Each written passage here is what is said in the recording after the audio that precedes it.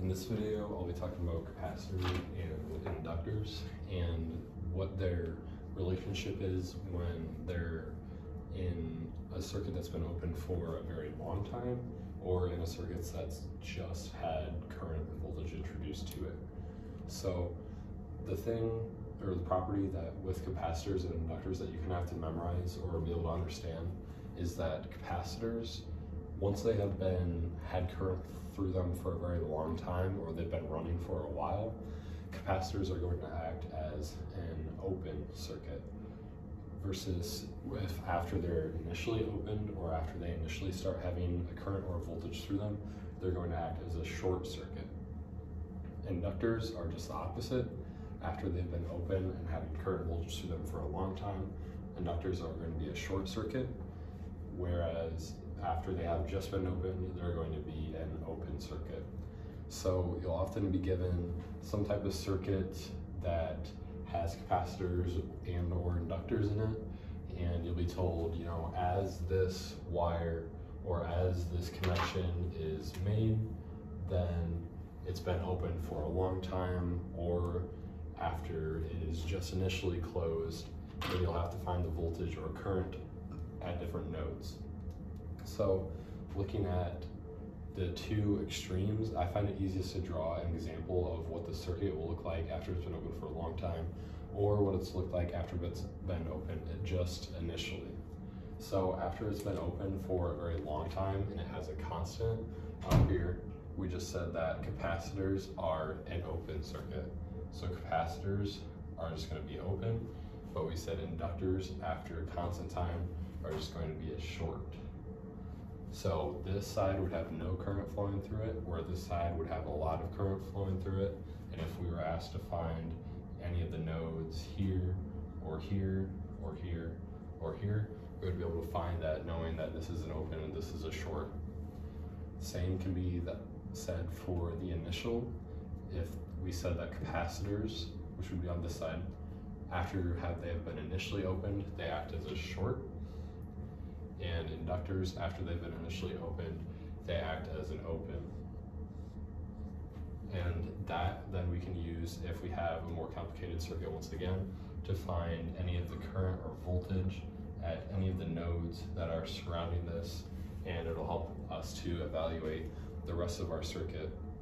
And this is often helps simplify it a lot more actually, because as you can see, if we can eliminate one side as just an open circuit, then there's no current flowing through that side. We don't even have to worry about that side most of the time.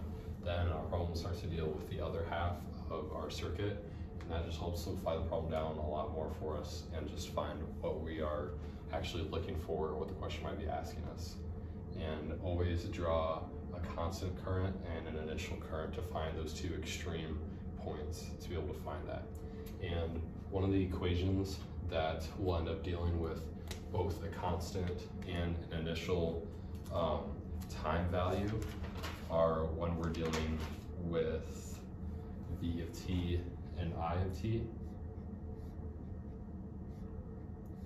which is the voltage at a certain time or the current at a certain time of the node or of the circuit after we've been going through it for a long time. So V of infinity or I of infinity, that's what our starting value is. That would have been our constant after it's been open for a very long time or an infinite amount of time having voltage or current flow through it.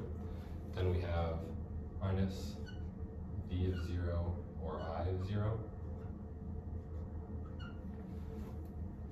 Sorry, this is a plus, and this is our minus. And that then is our V infinity or I infinity. Close brackets, and then we have E to the T over T and E to the T over our time.